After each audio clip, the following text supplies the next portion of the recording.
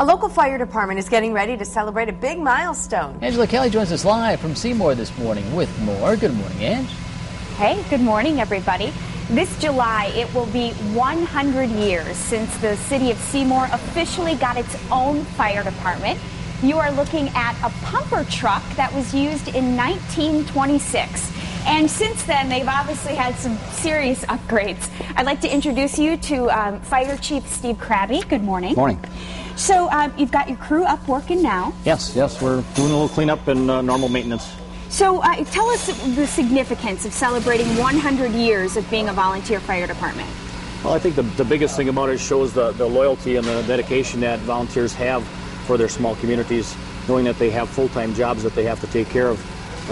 It's amazing that this many men would give up this much of their life to help others that they may not even know. Yeah, a lot of the guys that you're looking at now, they're in here doing what this morning? Well, this morning we've got some of our explorers back on our tanker, kind of getting that polished up and ready to go. We always keep things nice and neat and clean around here. The JAWS equipment for rescue needs to be checked and rechecked, and the SCBAs, of course, that's their lifeline when they're in a fire.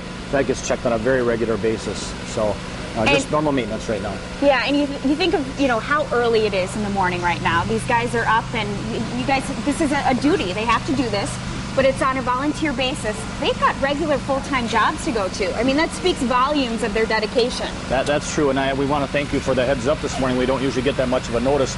It's usually in a matter of minutes that we have to be ready to go. So these men do have full-time jobs, regular jobs, and we get calls day and night and just never know when, so we're ready at a moment's notice. Let's talk about the big anniversary celebration that you've got coming up in June. Okay. Yeah, the day is going to be a fun-filled day, and it was designed, we started planning this about 4 years ago, and the whole day is planned around family, and of course because we're heavy into tradition and family and the fire service. So we decided to do a nice parade of all older vintage fire vehicles and businesses in town if they would like to do something.